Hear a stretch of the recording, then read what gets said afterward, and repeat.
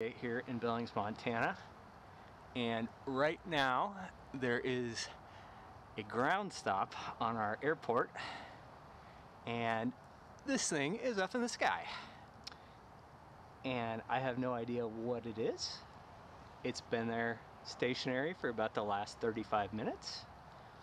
While we won't get into specifics in regards to the exact location, I can tell you that the balloon continues to move eastward and is currently over the center of the continental United States. Again, we currently assess that the balloon does not present a military or physical threat to people on the ground at this time, and we'll continue to monitor and review options.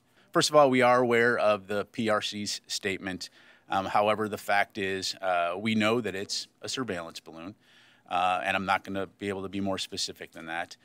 We do know that the balloon has violated U.S. airspace and international law, which is unacceptable. And so we've conveyed this directly to the PRC at multiple levels. And in terms of specific locations, I'm not going to be able to go into specific locations, again, other than to say it's moving eastward at this time. You said that this is violating our airspace, so why not take it down? Yeah, so, clearly as we assess options and considering the size of the payload on this, looking at the potential for debris and the impact on civilians on the ground or property damage.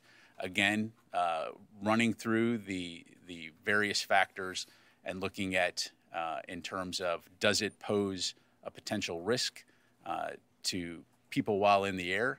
And right now, as I mentioned, we assess that it does not pose a risk to people on the ground as it currently is traversing the continental United States. And so out of an abundance of caution, cognizant of the potential impact to civilians on the ground from a debris field, right now we're going to continue to monitor and review options.